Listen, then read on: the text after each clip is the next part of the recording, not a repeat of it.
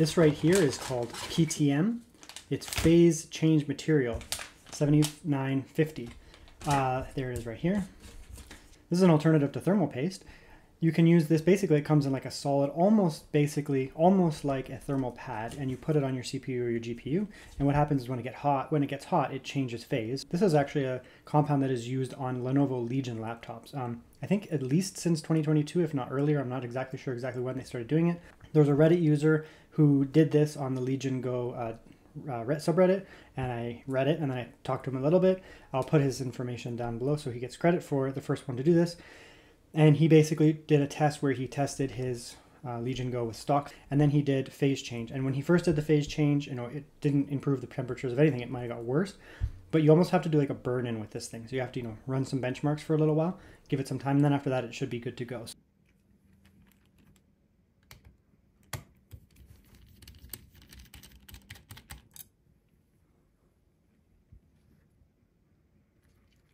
If you're going to do this once again, which you shouldn't do, but if you do, against my better wishes, be very careful, right? Be very gentle. It's not like you're going to easily just break something, but you could easily break something if you're not gentle, right? Don't reef on things and pull wires, like that wire there is going to get snagged, and then you're going to end up breaking your device.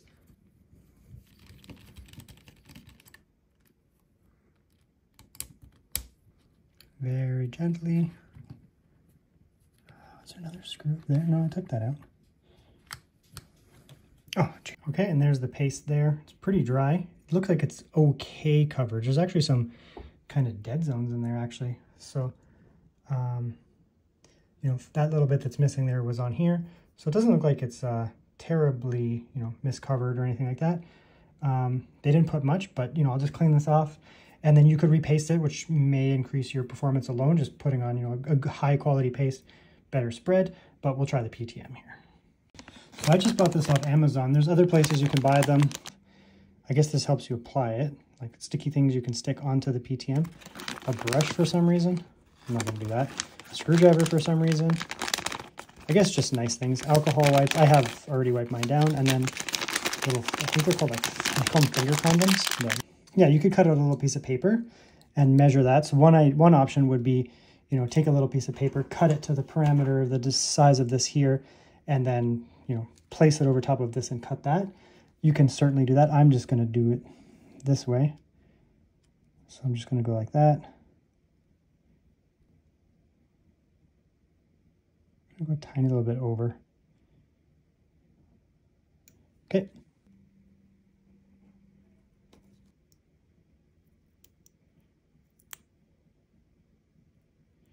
Seems like so little.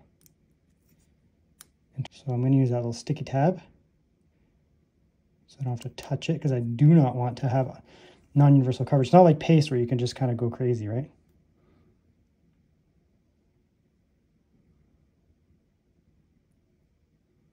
Ooh, it's sticky.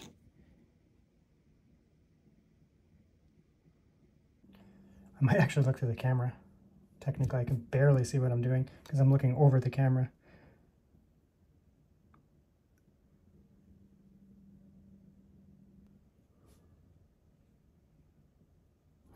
So my suggestion would be go slightly over, cut it just a little bit bigger, which I did, because otherwise if you get that corner up and you kind of mash it, and you have a very small tool, stuff's very thin, I might have potentially destroyed some of the edges, not covered it. But if you see here, right, like that area where it's kind of mangled over there is technically off the chip, right? That's not chip, that's like the PCB behind it. Right? So, I messed that little corner up there, but there's actually nothing under there technically. I just put it back. So I mangled this little piece right here by accident when I took it off, which went right here. Right there. And it actually had a slightly higher Z height, which makes sense because that's going to go over there. It's a slightly smaller one. So I'm actually, I'm actually going to put on a little bit of this G-lid, this Thermalright one here, just because it's actually has the proper thickness. So it looks like they use a combination of 1 millimeter and probably 0.5 millimeter. Some of these actually look thinner in here, right? So I'm just going to put a fresh one on there, right? So this is 1 millimeter pad that I just put on. That's a 1mm pad. I'm going to replace this one just for science. They seem to be using pretty good thermal pads. You know, I don't know what brand they are or anything like that, but the quality seems pretty good overall.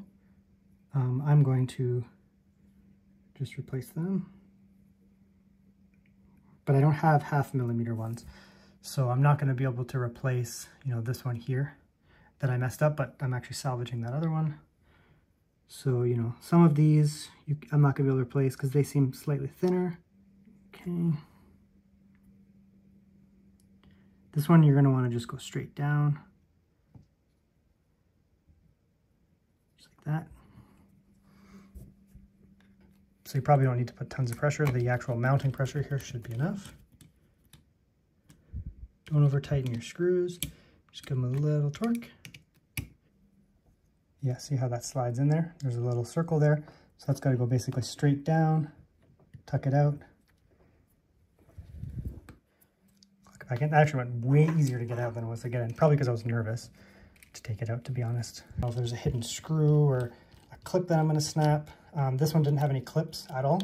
There was nothing to snap. Just be careful with your wires. Technically, if you do this properly, you'll have a wire harness. I took mine out to do this, so which apparently that got messed up. Now I'll clean up, I'll put everything back together, and I will start my tests.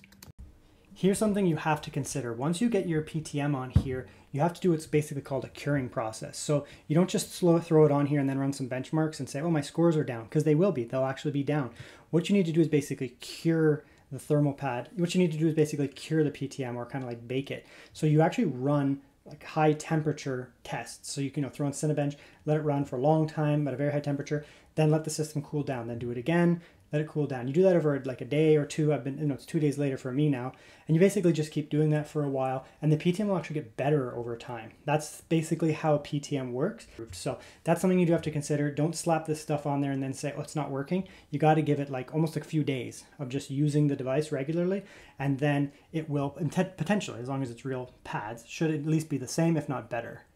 So the first results here are the original PTM or paste. I'm pretty sure they used PTM in the beginning, but we'll see the difference here versus my PTM. And this is Cinebench, so I did several runs and then basically compared them, and I took, I didn't just eye it, I did benchmark outputs, so we can actually do a comparison there. You can see here that the wattage is, I'd say, basically the same. The average wattage is slightly up with the new PTM. However, temperatures are down across the board. So core temperatures, skin temperatures, etc., around 4 to 4.5 down the whole way through Cinebench, which is awesome.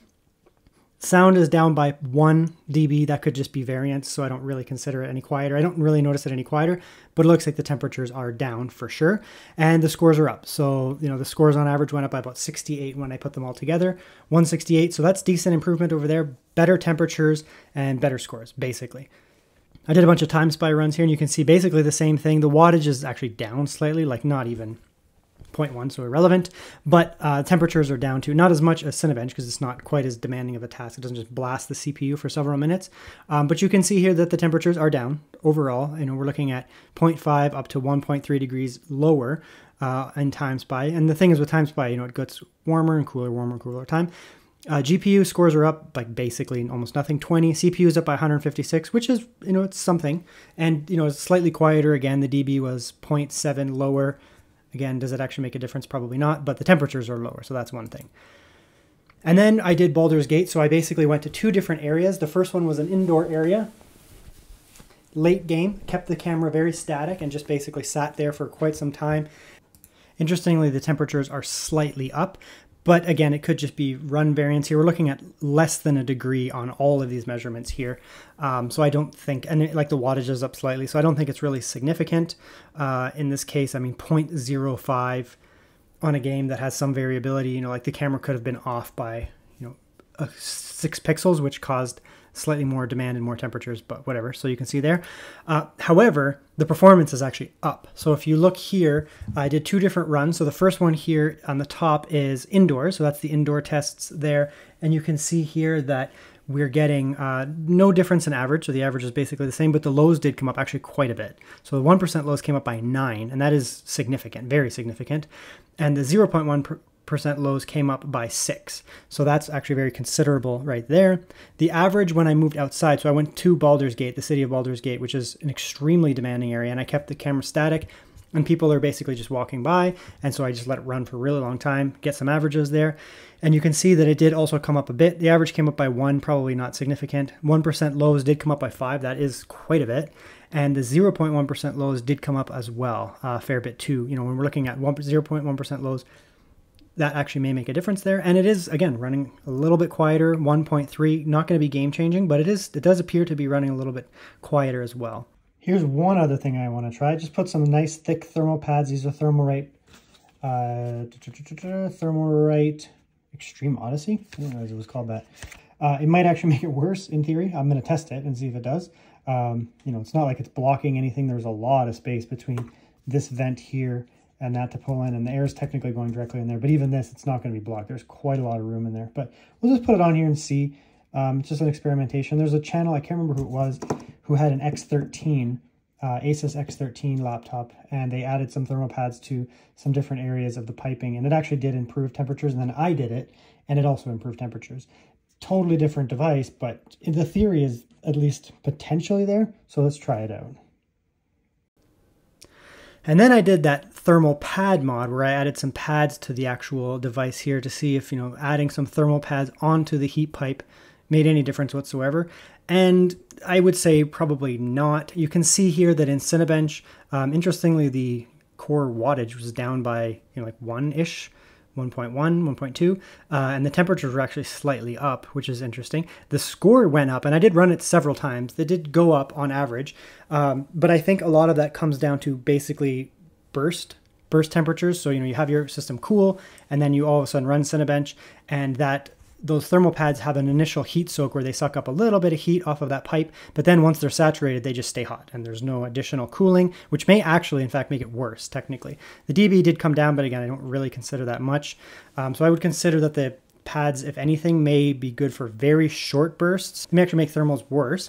You can see here that when I did times by same type of effect here, I did get better scores. Again, slightly up on the GPU 20, slightly up on the CPU.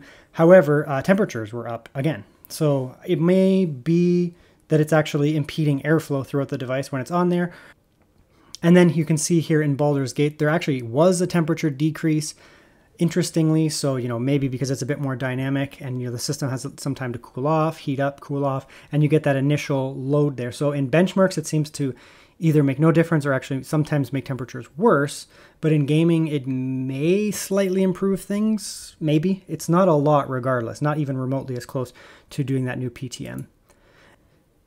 Then you can see here at the lows, they actually, you know, they went down. So the performance is actually worse in gaming. So I think that adding those pads there probably is impeding airflow over the heat pipe naturally when it comes in through the second vent. And then what happens is you have worse temperatures. So after many, many hours of testing, I'd say my conclusions are that, at least in my unit, it may not be every person, you know, unit to unit variance, but in my unit, adding that, you know, new PTM seems to make a big difference. I think that the original paste that they added actually was PTM based on how dry it was, the fact that it's new. It could be a thermal paste, but I'm pretty sure it's a PTM. I just, you know, took my time applying it. I don't think this is, you know, potentially any better. Maybe it is a better PTM, who knows? But it seems to have made a pretty good big difference there. You know, I did use my Legion Go a lot before doing my initial tests. Like, I did a lot of testing on it. So it's not like one was, you know, more cured than the other. I did basically the same on both of them. So I would say that, you know, it does seem to make a difference. I don't think that everyone should jump out and do it because we're not talking about monumental changes in performance, but it does bring down those temperatures slightly, and it does slightly increase performance as well. The lows did come up in Baldur's Gate quite a bit, and that's one where you know, I'm finding it's going to be most useful is bringing up those lows potentially. Typically these things ship with the Lenovo Legion warranty though, which is a really good warranty. So, you know, if you have bad temperatures, I would actually recommend just contacting Lenovo, let them deal with it. They can potentially, you know, fix some of your system issues. You know, go through them before you're willing to take apart your system because it could screw up your warranty depending on your country. Some of them probably doesn't, some of them it probably does. The second test that I did was those thermal pads. It doesn't do anything, adding thermal pads to the heat pipe itself, but some air is also going to come in through this vent right here, and it's going to wash over that heat pipe, which you can see maybe on camera is now covered with a pad. And so what's happening is, you know, the heat pads do suck up, the thermal pads do suck up some of the heat in general right away. But then what happens is they get saturated and then they're hot. They just aren't going to take any more off. And then what happens is the air is supposed to flow through there and, you know, even gently cool off the pipe externally just a little bit. And then that will, you know, blow out. So you're going to get cooling from the internal of the pipe itself, but a little bit washing over it. When you cover it with those thermal pads, it does seem to potentially decrease the cooling capacity of that pipe because it's basically being blocked in.